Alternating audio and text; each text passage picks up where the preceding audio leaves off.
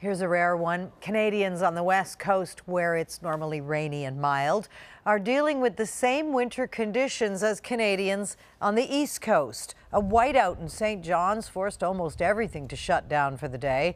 Not so unusual on the Rock this time of year, but in Greater Vancouver, CTV's BC Bureau Chief Melanie Nagy on that story tonight. Waves rolling onto a beach covered in snow, an unusual sight in Vancouver, but for 4 days now, a winter storm system has been hitting BC, clobbering communities in the province's interior. We have never had this much snow. All the way along the south coast to Vancouver Island. Yeah, it's very rare. We hardly ever get snow.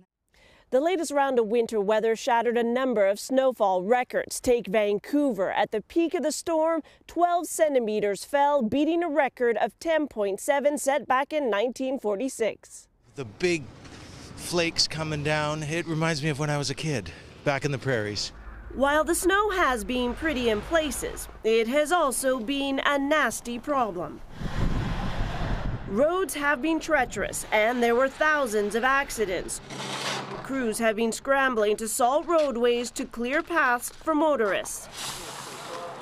There's also been power outages and dozens of school closures, but it hasn't all been bad. Good job, guys. There have been snow angels and snowball fights, as well as scenic walks along the water. As long as it's not raining, I'm very happy. For now, no need to worry about rain. More snow is expected tomorrow. Melanie Nagy, CTV News, Vancouver.